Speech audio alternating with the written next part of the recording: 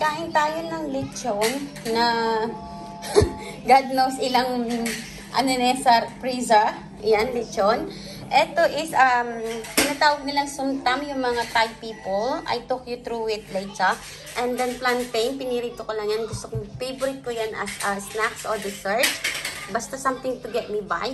Ito mga kapatid is fresh, radish, yung labanos, ampalaya, okra, kamatis, at saka sili, and chili powder, no, not chili powder, yung Thai things, Thai chili na nasa can, at saka bagoong, lemon, patis. Yan po. Anything actually you can make.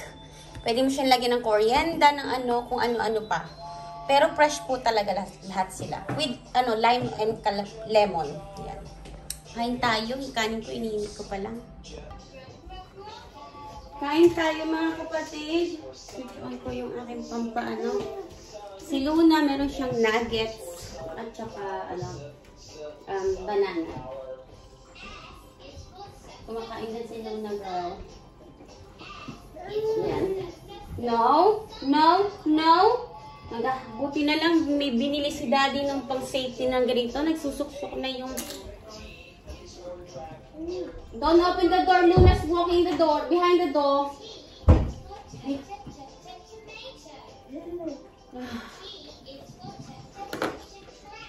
Kain tayo. I'm eating white rice today. Kasi I'm lazy to cook brown rice. And it took me, an hour and 20 minutes sa rice cooker yung brown rice. Kain tayo mga kapatid. Hindi ako magkakamay ngayon. Kasi ito is napaka-spicy nitong tinatawag ng Somtam. Actually, papaya salad yun eh. Kaso, pwede rin siyang radish. Pwede siya kahit ano, basta whatever you prefer. Walang nakitang papaya si Habi, radish lang. I mean, labanos lang. So, okay na yan. Ampalaya, okra.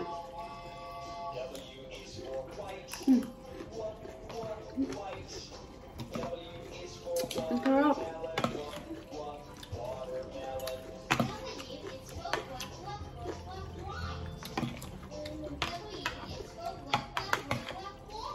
Ang mga Thai pag gumawa nito, Diyos ko Lord. Kasi may kaibigan akong Thailander. Gumawa siya ng ganito. Sabi ko sa kanya, gusto mo ba akong pakainin or ayaw mo akong pakainin? Super anghang. Ang lechon ko. Super as in. Parang isang piraso lang ganito. Tsaka kinakain nila yan with sticky rice. Yung pala yan, sarap. I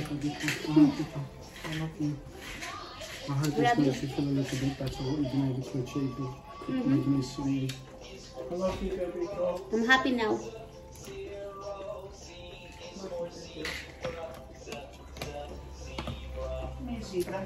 Si Habi do his best to make me happy today. Kasi I wake up, I feel so sad. Yung gusto ko lang umiyak na yung buhay is araw-araw paulit-ulit na lang. Sa bahay lang, loob, wala kang magawa. Yung pandemic. So, we went out. Malabit to inay. Smell mabanglo, ha? No, I haven't put any on. I put some talcum powder. Okay. That's it. Binabawalan ko siyang gumamit ng pabango mga kapatid kasi nga si Luna may hilo pag kinakarga. Kaya bawal muna kami. Bit by bit lang. Ang laki ng kagat mo. Grabe ka. See? Mommy's eating. Vlogging. Oh my goodness. Ala, nagkabuhok na tuloy yung kanin ko. Ano ba yung Luna?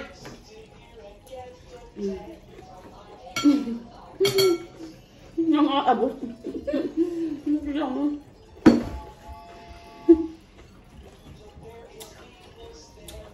Sabi siguro niya yung you're just feeding yourself, mami. May yung mga bata McDonald's. Actually, meron ako apple pie nyo. McDonald's sila. Binili ni Gali.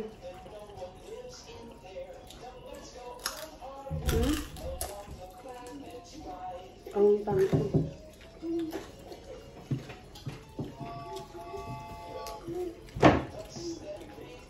Ang ito. Heard nyo? Ang harap. In-air fryer ko lang pala siya. Yan to air fryer.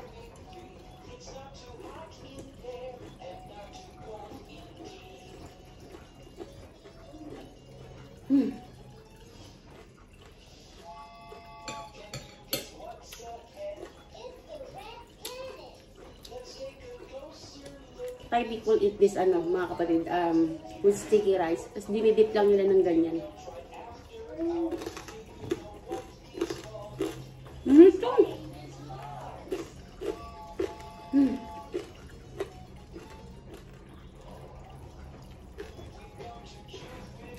Sana back to normal na.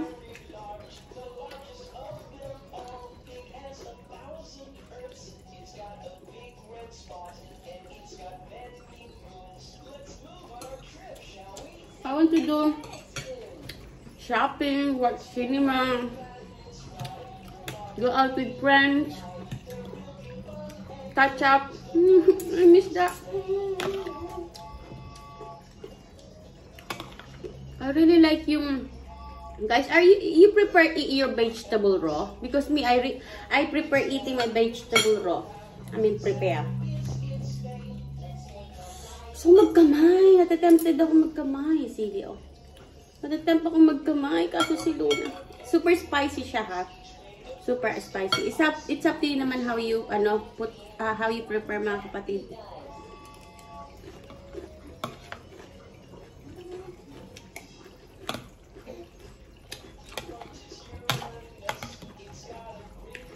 Explain ko yung taste niya. Of course, the vegetable is raw, so I got a crunch. But normally, it's spicy, salty. It's up to you how much fish sauce you will put, and sour.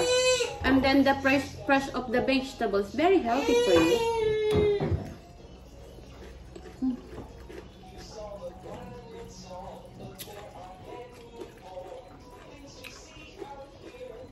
I'm really tempted to use my hands. So I'm thinking Luna only. Because I'm sarga hair, you know?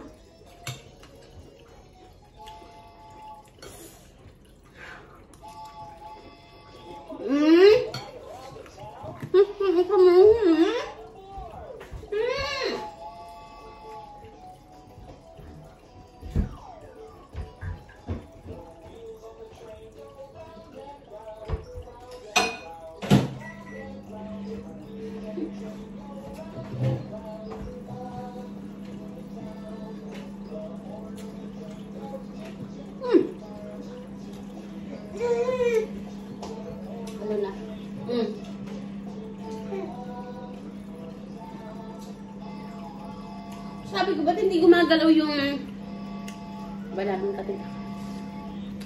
Pantanggal ang hang. Sabi ko, ba't hindi gumagaling ka? Ang pala ng Uber.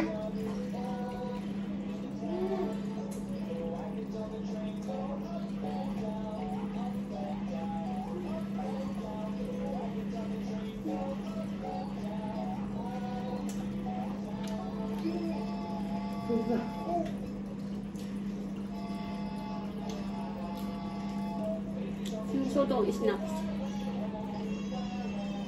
Plantain siya, kasing shape siya ng normal saging natin, yung yellow, yung malaki. Yun. Pero ka-texture siya yung saba. Saba. Texture and taste saba.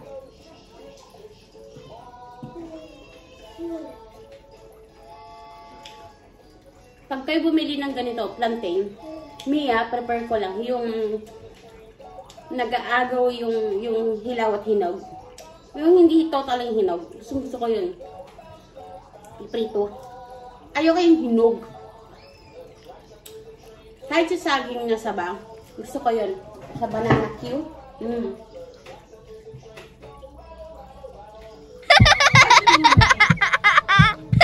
Nag-vlog si Mami kung ano yung nasasabi sa'yo. Hindi mo na nakatibig ko sa kanya. Simula nang nagtatayo-tayo na siya, Diyos ko yung puso ko. Parang wala na akong puso.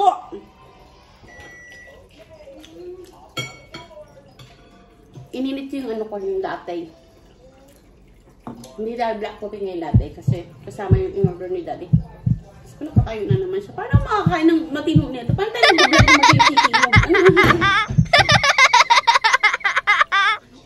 Ay mga kapatid, I'd love to share and talk to you, chat with you guys. Kaso, nananakapag-dibdib ko dito sa babaeng to. Ang lakas na ng loob magtayo-tayo, maglakad-lakad. Wobbly pa, ang sakit na ng dibdib ko. Maraming salamat ha mga kapatid. Salamat. Gusto ko kayong kasama para at least ganahan ako kumain. Pero by the way, ayan uli ang ating ulam. Letchon at yan ang ating ano. Yan. May libla Faberly cake.